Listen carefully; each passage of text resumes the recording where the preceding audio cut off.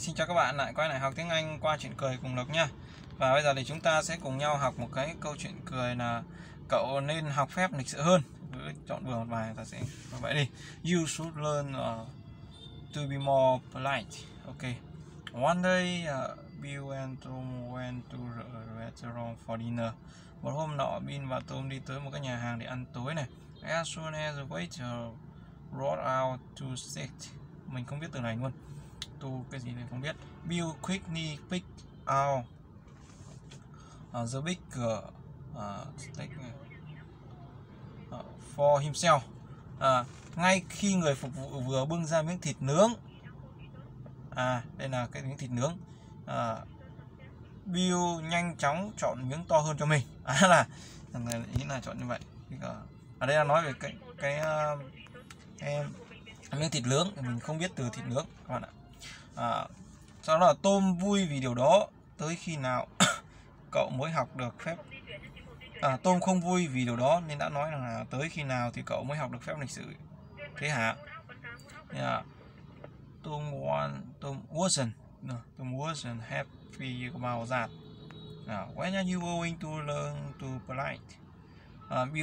Bill nói nè, if you had a chance to pick first, which one would you pick?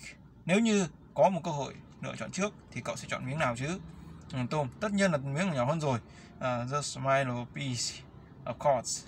The smaller piece, có tức là tôi sẽ chọn miếng nhỏ hơn rồi.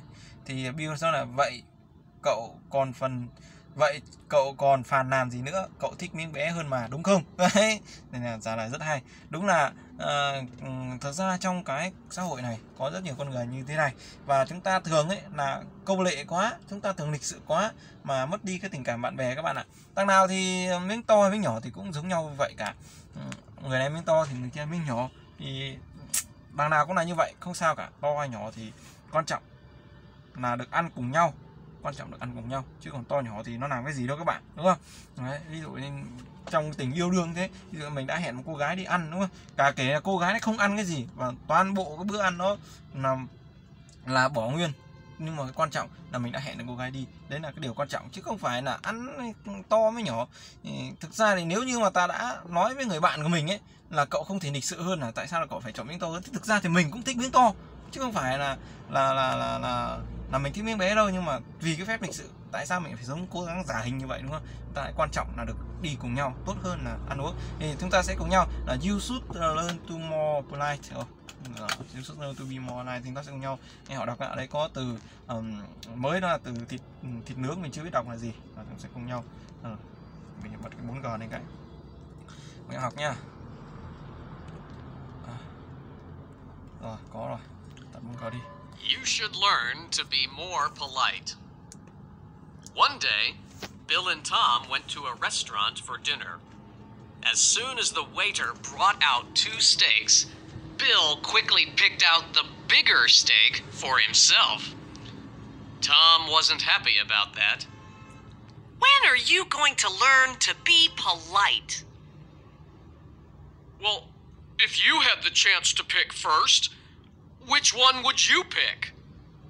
The smaller piece, of course. Well, what are you whining about then? The smaller piece is what you want, right? Nghe họ đọc, họ nói thì mình cảm thấy nó còn buồn cười hơn mình tự đọc. Nghe lại rất hay. You should learn to be more polite. One day, Bill and Tom went to a restaurant for dinner. As soon as the waiter brought out two steaks, Bill quickly picked out the bigger steak for himself. Tom wasn't happy about that. When are you going to learn to be polite? Well, if you had the chance to pick first, which one would you pick? The smaller piece, of course.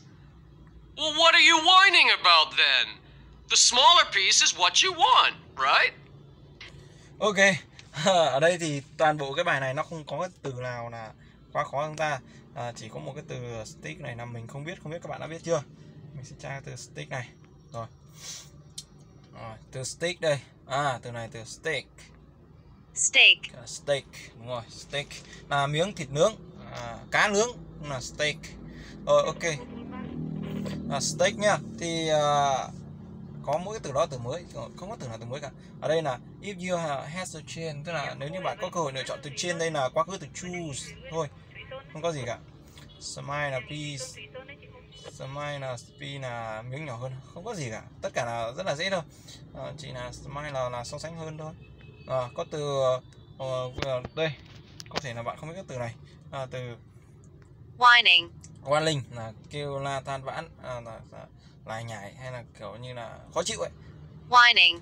Whining. Rồi, whining. Why are you whining? Whining. About then.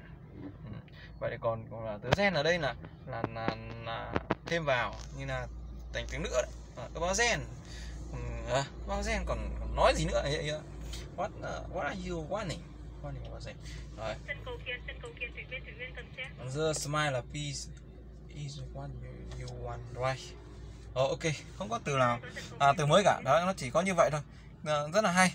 Câu chuyện rất là hay. Chúng ta nên sống với nhau. Thật sự ra thì đúng là có rất nhiều cái. Nếu như đã không thích nhau thì đừng có đi ăn với nhau. Đã đi ăn với nhau thì quan trọng là chúng ta được ăn với nhau. Còn ai ít, ai nhiều, ai trả tiền bao nhiêu, cái điều đó thì không là đáng sợ khi mà chúng ta đã được đi cùng nhau. Chúng ta nên công bằng trong vấn đề tiền bạc. Chúng ta nên gọi là rõ ràng vấn đề tiền bạc. Hôm nay tôi mời anh thì là tôi sẽ trả tiền, còn nếu anh mời tôi thì anh trả tiền. Còn nếu như mà chúng ta rủ nhau đi ăn thì tiền ai người đấy trả, bất bao nhiêu thì chia đôi chia đều. Đấy, còn đã ăn ấy thì đừng có nói ăn ít ăn nhiều, đã chia đôi chia đều thì đừng có nói là người ăn ít ăn nhiều. Đã là người ăn ít ăn nhiều thì chúng ta không nên rủ nhau đi ăn. Đấy, đã xác định như vậy. Còn đã không thích nhau thì còn rủ nhau đi ăn là chê bai, ăn tham ấy, ăn không tham thì đến là đâm ra nó khó rồi. Rồi chúng ta sẽ cùng nhau nghe lại nhé. Thật ra cái bài này quá dễ thì chúng ta sẽ cùng nhau nghe lại thôi, không có gì cả. You should learn to be more polite. One day, Bill and Tom went to a restaurant for dinner. As soon as the waiter brought out 2 steaks, Bill quickly picked out the bigger steak for himself. Tom wasn't happy about that. When are you going to learn to be polite? Well, if you had the chance to pick first, which one would you pick? The smaller piece, of course. Well, what are you whining about then? The smaller piece is what you want, right? Ok, đó là những cái gì rất là hay. Bây giờ mình nghe lại. Thực ra thì đúng là cậu ấy hơi mất lịch sự thật. Anh ấy thì nói là thôi mình cho mình ăn miếng to nhé. Nói một câu như thế thì đỡ mất lịch sự, nhưng mà cậu không nói. You should learn to be more polite. One day, Bill and Tom went to a restaurant for dinner. As soon as the waiter brought out 2 steaks, Bill quickly picked out the bigger steak for himself. Tom wasn't happy about that. When are you going to learn to be polite? Well, if you had the chance to pick first, which one would you pick? The smaller piece, of course. Well, what are you whining about then? The smaller piece is what you want, right? What are you whining about then? You should learn to be more polite. One day, Bill and Tom went to a restaurant for dinner. As soon as the waiter brought out 2 steaks, Bill quickly picked out the bigger steak for himself. Tom wasn't happy about that. When are you going to learn to be polite? Well, if you had the chance to pick first, which one would you pick? The smaller piece, of course. Well, what are you whining about then? The smaller piece is what you want, right? Được, hay lắm. Thôi, như vậy nhá. You should learn to be more polite. You should learn to be more polite. One day, Bill and Tom went to a restaurant for dinner. As soon as the waiter brought out 2 steaks, Bill quickly picked out the bigger steak for himself. Tom wasn't happy about that.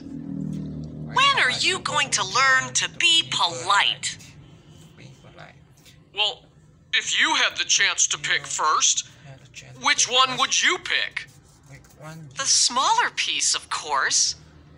Well, what are you whining about then? The smaller piece is what you want, right? Ok. What are you whining about then? Có phàn nàn cái gì nữa đúng không? The small piece is what you want, right? Ở đây có cái rất hay, đó là cái từ chance. Từ chance là quá khứ, từ choose đã được dùng ở đây là if you had. Nếu như if you had, nếu như bạn có cái cơ hội là the chance, có cơ hội được chọn trước, to pick first. Thực ra đây là cậu đã cướp đi cái sự lựa chọn trước đầu tiên, nhưng ở đây nó đã dùng cái từ chance là quá khứ, từ choose. Nhưng mà cái câu cuối cùng là từ phàn nàn lại dùng ở hiện tại nha. What are you wanting lại dùng hiện tại. Thì đúng là như vậy. Thì ở đây là trong cái văn giao tiếp nó có nhiều cái chúng ta cần phải học lắm. Lúc nào thì dùng hoàn thành, hay là quá khứ, hay là hiện tại, thì đó là cái việc chúng ta phải tư duy trong ngôn ngữ. Và cái chuyện cười này đã cho chúng ta một cái ví dụ về cái thì trong tiếng Anh được nó dùng, nó không phải là như máy móc nhưng chúng ta đã vẫn được học hàng ngày. Rồi thì cái video sẽ kết thúc ở đây. Thì ước mong là nó sẽ hỗ trợ và giúp đỡ các bạn thật là nhiều. Tôi cái từ hôm nay được rất là vui khi học được cái từ mới, từ stick, một cái từ thịt nước. Hẹn gặp lại các bạn trong video tiếp theo nha. Goodbye.